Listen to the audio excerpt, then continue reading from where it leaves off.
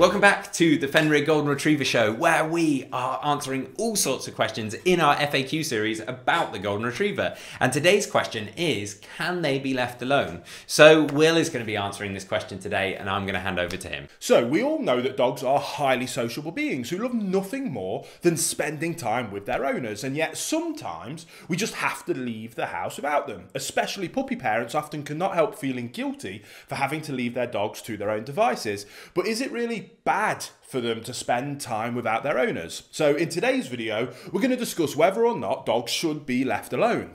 So then we will begin with the first reason why leaving your dog alone at home might actually be very good for them.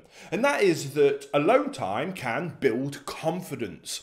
If you just got a new puppy, you might be tempted to spend all your free time with them. And there is no doubt about it. With their innocent charm, their adorable clumsiness, and their cute cuddly looks, puppies are irresistible. However, if you keep showering them with fuss and affection all the time, you might do them a disservice.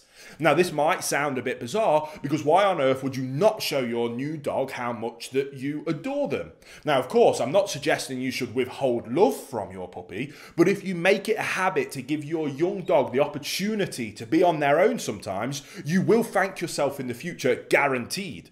Because alone time builds a young dog's confidence like nothing else. They learn valuable lessons from this, such as, my owner is leaving the house. That's not the end of the world. After all, they always come back. And in the meantime, I've got my tasty chew toy filled with meat pate to work on. Now, next is around crate training being incredible for your dog. Now, of course, you're probably going to want to build up to this gradually, but by and large, a puppy who is left alone in a safe place for short periods of time will learn how to calm themselves down.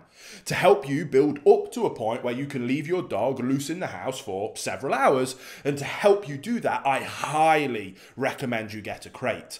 Invest in a safe, stable version that will be large enough for your dog when they are fully grown. If you select a crate with inbuilt dividers, you can adapt the size to your puppy, which is brilliant. Especially useful because dogs do not want to soil in their own dens. Therefore, your puppy will at least attempt to hold their business even longer until you can let them out of the crate, which is incredibly useful for also toilet training your new puppy. Now, crates are not only fantastic training tools for your puppy, but if you have adopted an adult dog into your home, you can absolutely get them used to the crate as well. Most likely, they will readily embrace the crate as their new sleeping place, especially if you have made the space a nice one and an inviting place to go.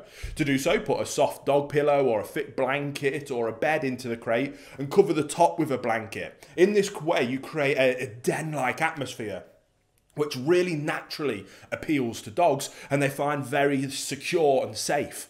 Now, another tip to help manage your dog's alone time is by planning ahead and being proactive. As we said, giving your dog alone time does help them to build up confidence, and it teaches them to calm themselves down. This skill set will serve them well in all future life situations, and ideally you want your dog to develop it as soon as possible. However, especially if you have a very young puppy, you do want to move slowly with this.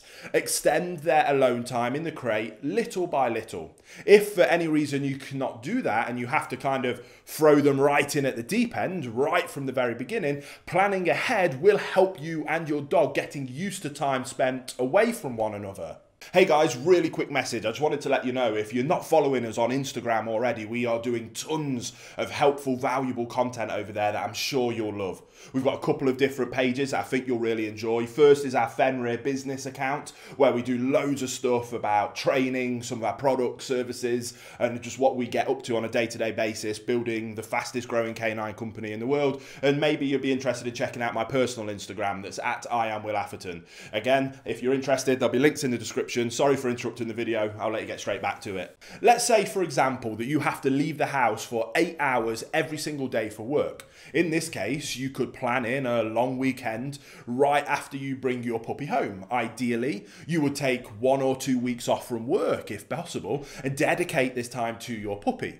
This will help your dog getting settled in more comfortably, but much more importantly, it will also give you time to bond with them and begin that crate training in a more gradual manner rather than having to chuck them right in at the deep end if you have to go straight back to work. But eventually, you will have to return to your routine, and to avoid making this a traumatic event for your puppy, you can enlist help. For example, you can make arrangements for family members to come over once or twice a day, especially in those early days, to let your puppy out for the toilet, to help on toilet training, and just give them a little bit of interaction. You can keep this routine up at least for the first 2 months, then switch to maybe once a day if you were doing it twice a day, and that helps as the dog is physically able to hold on to their business for longer periods of time. Ideally, these visits will leave the puppy pleasantly tired and content, and after they have received an appropriate dose of exercise and food and physical interaction, they should be more than happy to sleep for the majority of the time they spend back in their crate. If you have no family members or friends who are willing to take over these puppy duties while you're at work, you can hire a dog sitter or take your puppy to a reputable doggy daycare, especially in those early days. So in my opinion, yes, dogs should be taught how to be left on their own.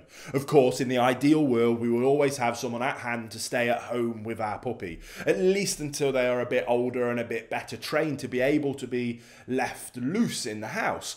And ideally, we would not leave them for longer than a few hours at a time. However, there are many ways to navigate those challenges of having to leave your dog at home. And provided you are fully committed to making sure that you meet your dog's needs, especially during your absence, you absolutely can make this work.